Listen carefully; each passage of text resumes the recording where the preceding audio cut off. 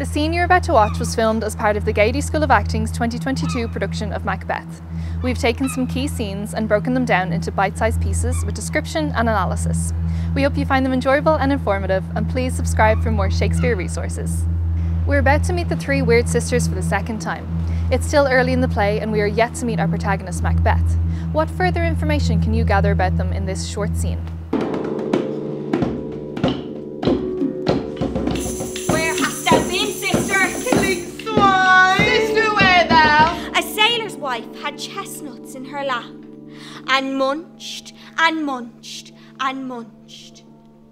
Give me, quoth I. A rointy witch, the rump-fed Runyon cried. Her husband's to Aleppo gone, master of the tiger.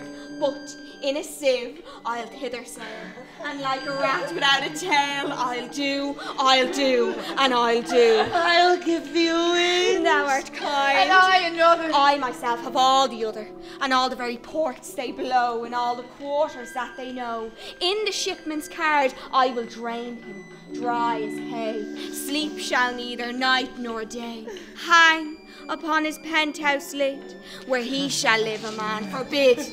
Weary 7 nights, 9 times 9, where he shall dwindle and pine. Though his bark cannot be lost, yet it shall be tempest tossed.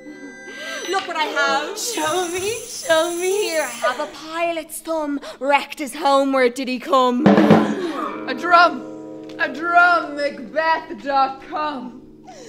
The weird sisters hand in hand, posters of the sea and land. Thus you go about, thrice to thine, thrice to mine, and thrice again to make up 9. Peace! The charm's wound up! Our focus is on the first 37 lines of the scene.